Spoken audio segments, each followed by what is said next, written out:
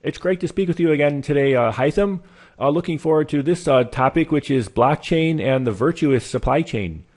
Can you first provide us with a brief background of yourself? Thank you, Dustin. It's a pleasure to speak with you again.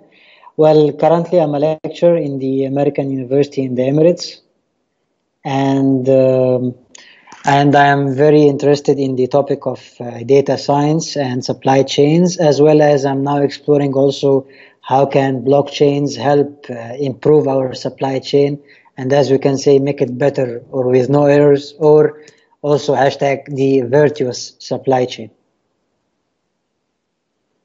Can you first discuss what is blockchain? Well, without any technical terms, blockchain is just a data structure like a simple relational data set. But the only difference is it's not centralized, it's decentralized, meaning it follows a peer-to-peer network. So this allows the data to be spread among participants. That's one. The second, it allows transparency of this data. The third, it allows many people to visualize and agree on the state of this data. So blockchain is just a way to store the data in hashes in technical terms, but it provided another way for integrity of the data, and also allowed, as we can see from the past 4 or 5 months, the transfer of cryptocurrency and this kind of things. But right now we are seeing the trend of the blockchain moving from permissionless to a permissionable blockchain, meaning that the companies now are making their own blockchain within the supply chain, so they can have a better, more visible, more transparent supply chain. Talk more about the how this will be used in the supply chain. That's good. As you know, we have many problems in our supply chain. We can say that we have socio-economic problems, we have environmental problems. For example, the socio-economic, we have the conflict diamond problem in Africa. For the supply chain of diamonds, we have the tuna or the fish problems, where you can fish overseas, and also the slavery of the workers working in the fish industry. We saw before the burning or the demolition of the factory in Bangladesh, a huge problem. We saw the small rooms or the small factories where where young children work, which is also a problem for the making of the shoes and making of the clothes in Asia, and this kind of problems. So this is the socio-economic factor, and we have the environmental factor, where you can make a huge carbon footprint in your supply chain. Also, we have the economic factor, where you try to reduce the overstocking of the physical flow of your supply chain, or understock and have less customer satisfaction, let's say. So all of these factors can be improved by the integration of blockchain in our supply chain. Because I think if all the participants have clear visibility of and traceability of the flow of the supply chain, we can have, let's say, a virtuous supply chain. Because if everyone knows that everyone is watching, then everyone will take care about how they are performing, how are they flowing, what's in the ingredient of the physical flow itself, and take care also about the workers that are contributing in the supply chain. Are there any challenges involved?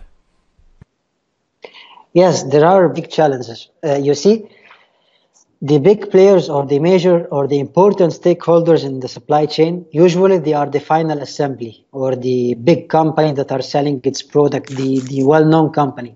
They don't want 100% visibility or traceability in their supply chain, because it will not benefit them, because it will hurt their bottom line. You see, these companies are trying to continuously reduce the cost margin for their products, and accordingly make more or more damaging practices in the supply chain, like making the workers work for longer hours, sourcing from the wrong or not suitable sources, or enslaving the workers, these kind of practices, right?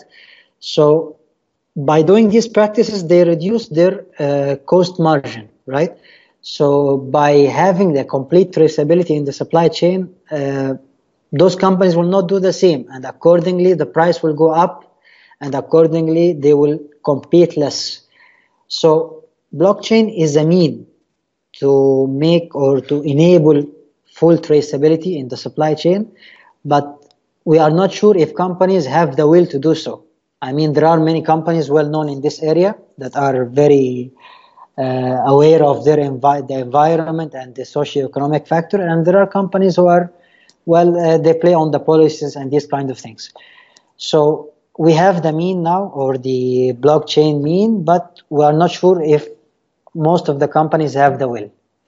Some companies now like to offer the customer premium products.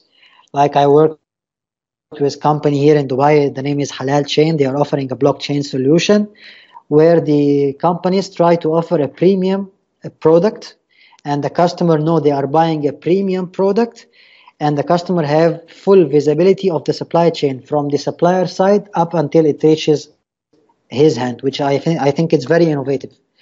Some other companies now, I think in our projects in the United States, there is a project called Provenance Project and the Hyperledger Project. These companies are also adopting the permissionable blockchain to enable the companies or the many stakeholders in the supply chain to have a complete visibility on their supply chain.